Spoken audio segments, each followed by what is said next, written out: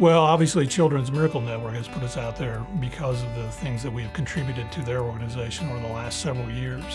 And then the staff, our staff that's been involved, they take it more personally than normal because they do want to see, you know, the results are here locally, and so they enjoy being involved in that. Lori Crawford, who is on Mix in the mornings, she takes a real firm interest in promoting the Children's Miracle Network Radiothon each year.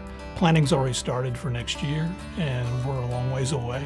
And so there are individuals who they give above and beyond than what they get paid to do or what they're contracted to do or anything along that line. And so I'm real proud of our staff for stepping up on their own just because it's important to them.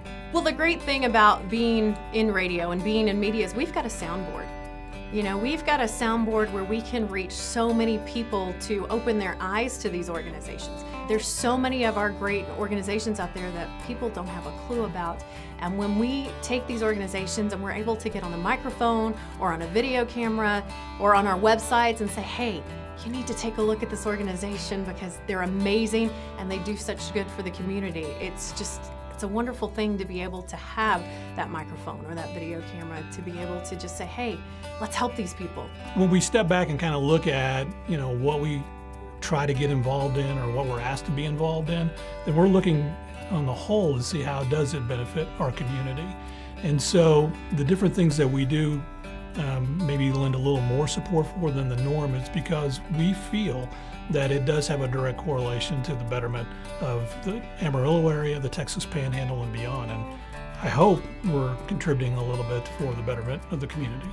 I absolutely love being able to get out there and just give back. You know, I've been involved with Make-A-Wish. I've been involved with Coffee Memorial Blood Center. You know, Children's Miracle Network. Anybody who knows me knows that organization has my heart, and it's just a blessing to be a part of these and to see how much difference a group of people can make on the lives of just ordinary people who never expected to have a kid that got sick, who never expected to have blood to live, who never expected that, you know, a trip to Disney World would be the last thing their kid would ever get to do. And that just makes it all worthwhile. And it's just an amazing feeling to be a part of that. What we do basically on a daily basis, but because it's a little above and beyond, it's very special for us just because in this particular case, it's going out and helping children. And so that's kind of near and dear to us. And the fact that AFP would even consider what we do as something to acknowledge is a real special treat for us. When I first started working with Children's Miracle Network, there was a little girl by the name of Hannah, who I've called Hannah Banana all her life, walks in, she's 2 years old, just as bald as she can be because she had leukemia. And all she could say, you know, just in that little 2-year-old voice was, I have pigtails, because she missed her hair. 2 years later, that little girl walked back into Radiothon. They were tiny, but oh my gosh, that little girl had pigtails.